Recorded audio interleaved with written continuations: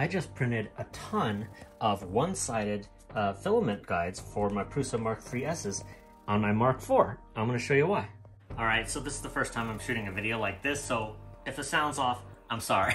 But I wanted to show you the new filament guide that came with the Prusa MK4. This is another print of it in white, just to show what it looks like, because I have the actual filament guide over on my Mark IV in my printer room, my other printer room, and I wanted to show what it looks like. So why do we need this? Here's the problem when not using a filament guide, and even one that's a little lower, is if you have a full spool, and this was just a demonstration of what happens, it pops off over the edge of the spool and can get tangled like this, and when your extruder's trying to pull it, it can't, and you've got a failed print. And I've certainly used other filament guides in the past. Actually, all of my Mark III's, for instance, have this filament guide on it, and this was an attempt to just keep it in place, but it didn't really work. As you can see in that previous video, it's still tangled up. I've also used a filament guide kind of like this, with a spool holder on it as well, just for fun when I didn't have enough space to load the spool above the printer. Since I do have enough space now, I haven't been using that. But I haven't really had a filament guide that really kept it on the spool as I needed until today. Well, until now. I printed all mine without a filament, or without thinking about getting a PTFE tube. I don't know that I really am gonna need a PTFE tube because filament goes through just fine. I've been using this, for instance, for a few years, I think, I don't know, a year, and I haven't had any problems with filament. Sure, it'll definitely slide better through PTFE, but I'm not sure it's 100% needed. So this new filament guide works by clipping on to the front of the filament spool holder, and it kind of has this little area right here that kind of clips on right there and keeps it really close to the filament spool. So you've got your spool of filament on there. It's really close to the part where basically it comes off of the spool. And that's the thing, is when it starts coming off right here, that's when you have a full roll, it wants to jump off the side of any spool of filament. It doesn't matter what kind, it does that, even with Prusament. And so this is holding it, it's grabbing it right as it comes off and making sure to keep it in line. And as you can see, you can use this little thing to hold it in what they call standby, where basically you don't have to put the filament back on these little I don't know, eyelets, I guess, slots on the filament spool. You can actually just do this. That's actually a lot easier to keep it in standby just on the printer.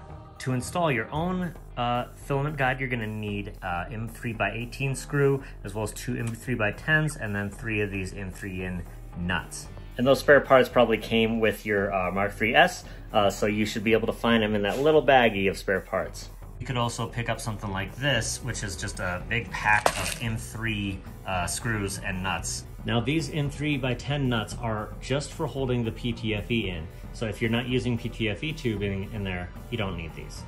To set this up and get it installed on your spool mount, you certainly will need a spool mount, the Prusa spool mount.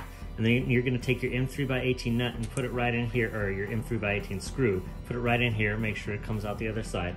And then you just you just put it on your spool holder right there, the second from the top, I guess. So like, there's the top, I consider this the first slot, and then the second one. Kind of clip it right on there, and then you're gonna wanna hold that screw in place, and I kinda like to push this nut in. And certainly you could do this the other way, where you put the nut in first and then put the screw in, just like that. And then you take your Allen wrench and screw it in there. And what that's gonna do is, of course, tighten it and hold it onto the spool holder. And I didn't push the nut in far enough. And sometimes I like to use my Allen wrench to push it in there. And then now it's gripping. And just do it, so that it's tight enough. It's not gonna like come off really if you do it tight enough, but that is the mechanism to hold it to your spool holder. Now I printed a bunch of these one-sided versions. I actually found there's a remix on printables.com. Another user went ahead and created one of these. I only found that, of course, after I created my own, but really it's just, cut in half.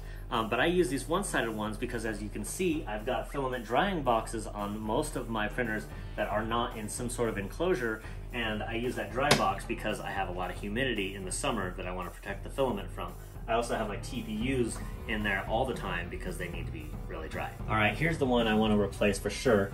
To get this off, of course, I'm just gonna cut the filament, pull the spool off, and I'm gonna have to, you know, rewind this someday. I'll go ahead and take the old filament guide off and toss that in the trash, and then I'm going to take this one off as well so that I can put the other piece on it. I was smart this time and actually inserted my nut first, so I'm going to go ahead and just clip this onto there, and I've got my screw in there already, and I'm just going to hold that with my other finger and then screw that so that it's tight and it is on there. And I'm not going to use a PTFE tube. This is actually printed in Prusa MK4, so I don't really need that, I don't feel like. And then I'm just going to go ahead and attach it back onto the printer. There we go. And then my fresh spool of filament, I'm going to put it through there and see it's grabbing it on right as it comes off the spool. And since I don't want to load it right now, I'm just going to put it in standby mode. Awesome. So I know that's a lot of talk about just a really simple filament guide, but it really is going to make a huge difference because I've had a lot of failed prints when I use new spools just because of that tangling issue. And so if you don't want to have this, I would highly recommend printing out one of these filament guides for either your Mark IV or your Mark 3Ss or your Mark 2.5s or whatever you got. If they're Prusa and they're not a mini, I would definitely print this out. So let me know what you think about this in the comments. Let me know if there's anything else you'd like to see. Hit that subscribe button if you want to see more of this stuff. I'm going to start talking about 3D printing a lot here on YouTube. So anyway, thanks for watching, and